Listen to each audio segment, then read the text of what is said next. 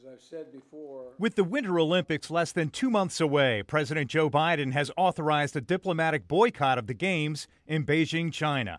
We cannot conduct ourselves with business as usual, that we are not in a state where business as usual is appropriate at a time where there are human rights abuses that we have been outspoken about, that we have taken actions on, and we feel this sends a clear message.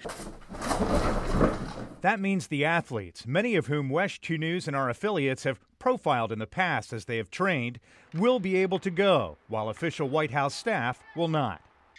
We need a full boycott. Local Republican Congressman Michael Waltz tells me an athlete boycott of the Games, something the U.S. hasn't done in 4 decades, would send a message to China and sponsors like Nike and Coca-Cola that human rights abuses will not be tolerated. He pointed to the recent mysterious disappearance of Chinese pro tennis player Peng Shuai after she accused a high-ranking Communist Party official of sexually assaulting her.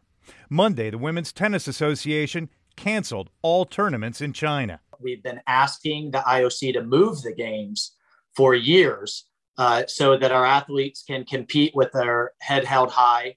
And shame on the IOC for not doing so and for forcing our athletes to choose between their values and being able to compete. This reaction from local Democratic Congresswoman Stephanie Murphy. A diplomatic boycott of the Winter Olympics is a proper way for the United States to condemn the Chinese Communist Party's human rights violations. It does not bar our athletes from participating in the Games, which I would strongly oppose. A spokesman for the U.S. Olympic Committee said it supports the president's decision, preferring governments work directly on human rights issues while allowing athletes to compete. Greg Fox, WESH 2 News.